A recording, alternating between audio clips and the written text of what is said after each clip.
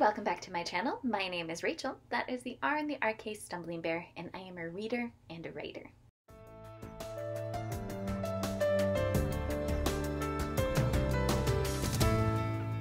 And I'm filming this a little bit late because I was on vacation. It was a great one. Love getting together with family and trying new things, seeing new places. However, I didn't want to film while on vacation, so I waited till I got back. So here comes my week 4 of June, a little bit late.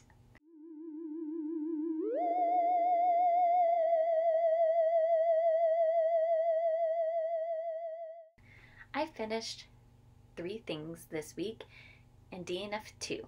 So I'm going to go first with what I finished. I finished Come Up and Serve Cold by Marion Deans. This is a novella, and I read this for the Krista Nelly Awards. This is one of the ones that the group of booktubers had nominated. This was not what I was expecting when I picked it up. It is set in like the 1920s during Prohibition in Seattle in a paranormal world. So you have magic users and you have shapeshifters, different wares of all kinds. And in this world, and not everyone has magic. So there is a council that is trying to regulate what type of magic is used and who is using it. So basically, if you're not from the elite, then you're probably doing magic wrong, and they're trying to get rid of all shapeshifters. And this is where Dolly, the protagonist, enters. Now, this novel is written in a very interesting way. You start off with Dolly's death, and then you know something's not quite right because the person who is leaving the scene has a mask that uses an illusion on them. And then it jumps a couple weeks back, and you get to see Dolly taking on this job of being a companion to a rich girl who has been running around getting drunk and on drugs, trying to help her pull out of that. And then as you keep going, it keeps jumping from the past, then I'll jump a little bit more forward, and you're going back and forth in order to construct what happened really with that first scene that you see in the book. So it's an interesting structure. It ends up being a dual POV.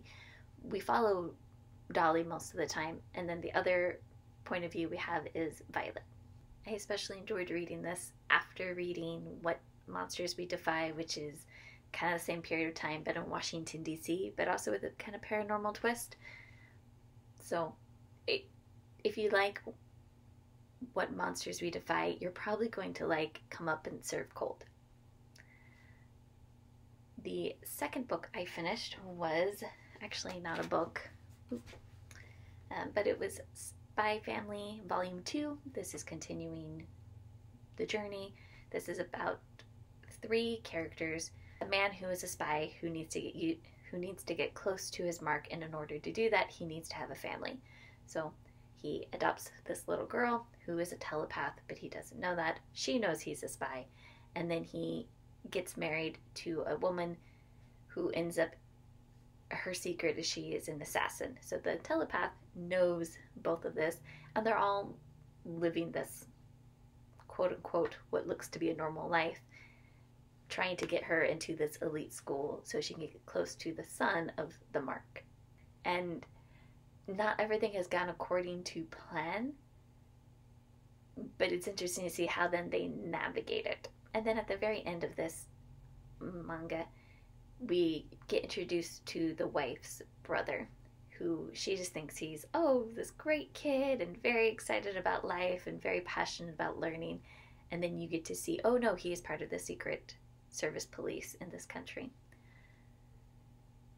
And that he very much has his own secret and a dark soul. So this is very much about people who appear on the outside to be one thing but have their secrets. And I am really loving this.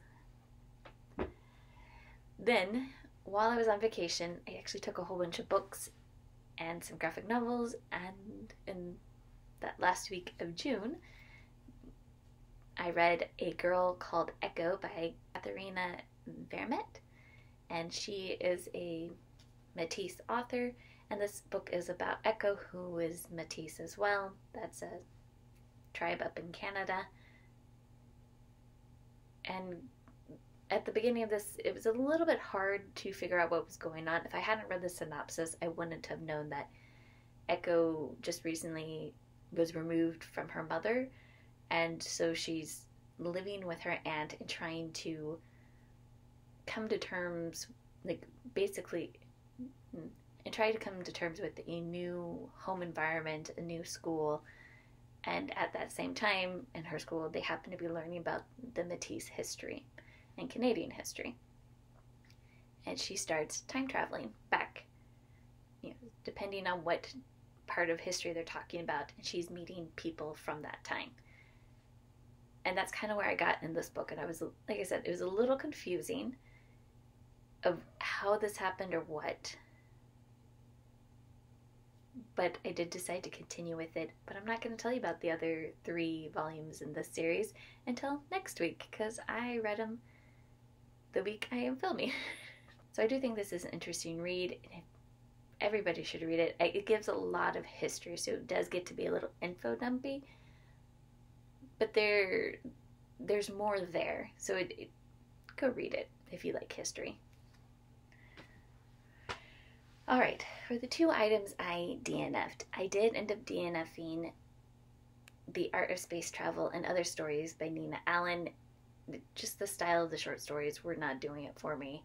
I felt like they were wandering here and there and then would do a tangent. And I was left at the end of the stories going more, what the heck has happened and why am I reading this? So I was left feeling unsatisfied. And maybe that was the author's point, but for someone who doesn't read a lot of short stories, I need a little bit more of a concrete ending to enjoy them. And then the other book I DNF'd was Those Left Behind by N.C. Scrimgeour. This was one of our finalists for the self-published science fiction contest. And because I DNF'd it, I'm not going to do a DNF review. I don't like those.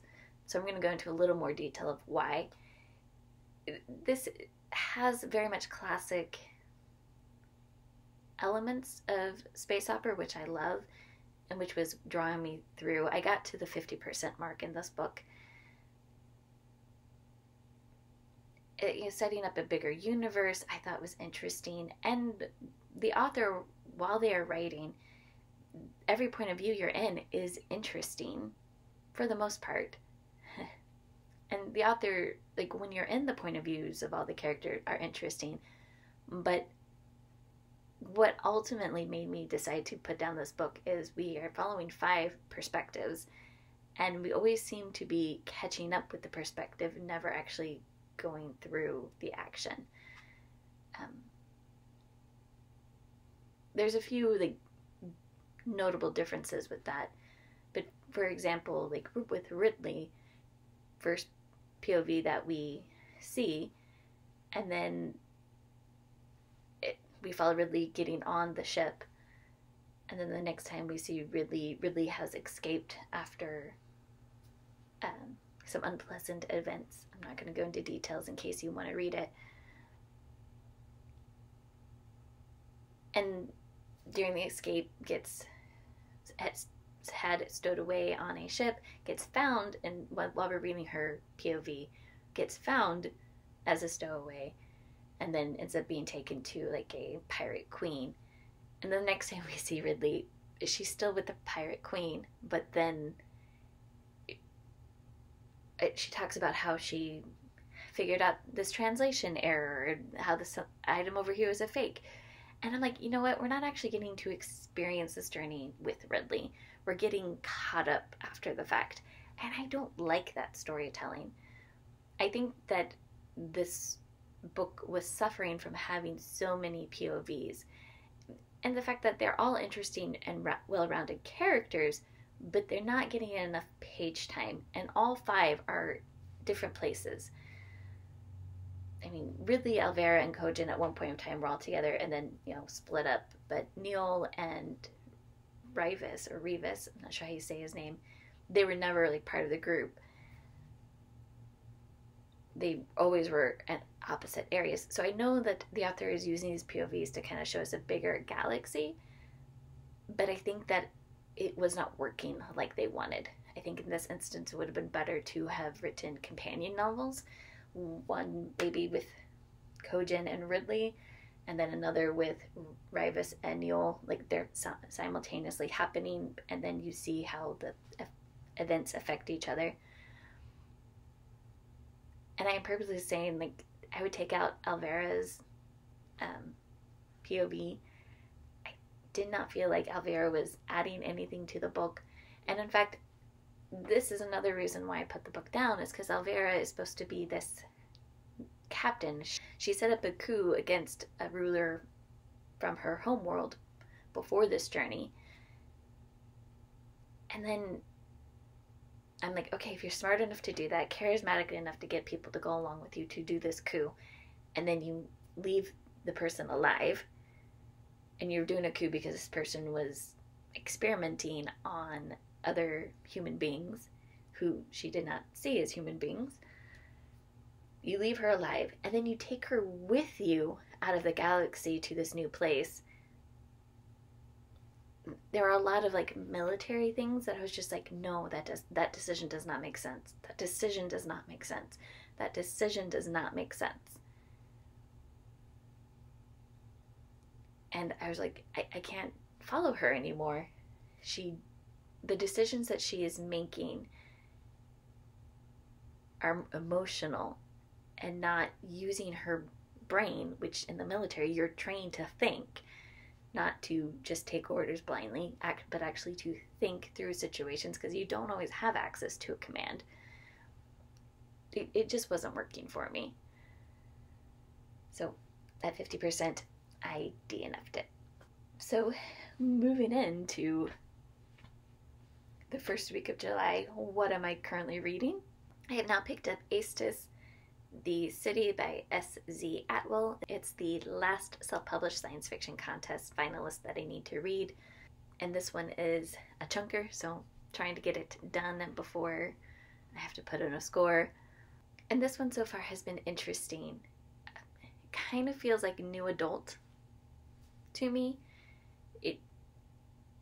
I read the first couple chapters and I'm getting definitely like a love triangle, young adult, new adult vibe from this book. I guess I jumped straight into the relationships. It's kind of like a post-apocalyptic world. Climate change has really wrecked things. This society has built a city under the ground, but they still use solar power technology. And our main character, Josie, is a solar engineer. So yeah. And I will catch you up on my thoughts on how that reading is going when I do my next wrap up. And then what else I am reading? I am honestly just waiting to find out what the Hugo nominations are. They're supposed to be announced here soon.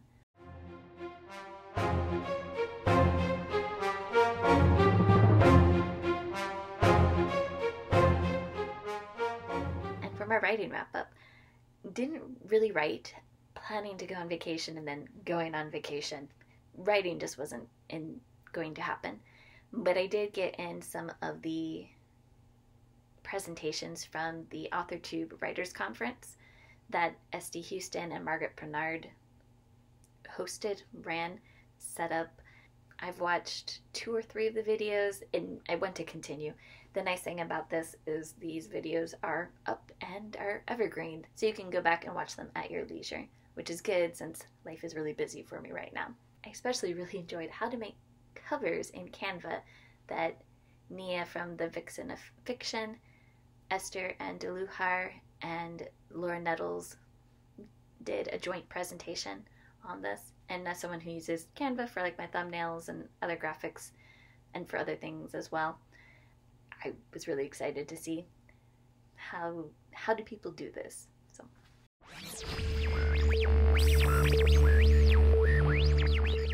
and for other media, You would think because I was on vacation, I wouldn't have been watching a lot, but that isn't necessarily true. Where we were staying, they had where we were staying, they had access to other streaming services that I don't pay for myself. So I started watching The Great British Baking Show since I don't have Netflix, but they did. And we started watching The House of the Dragon on Max. And then my husband, I've caught just like maybe an episode or two of The Righteous Gemstones. Yeah. So trying out some different types of shows than I would normally watch. And having fun watching them with my husband and my mother-in-law.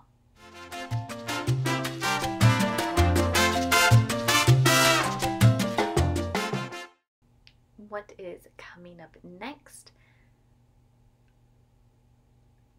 I don't know. Because there are primaries in August, this is a season of more door knocking and forums. So I'm going to be supporting my husband. And so I'm not quite sure what my filming schedule is going to be. Oh, no.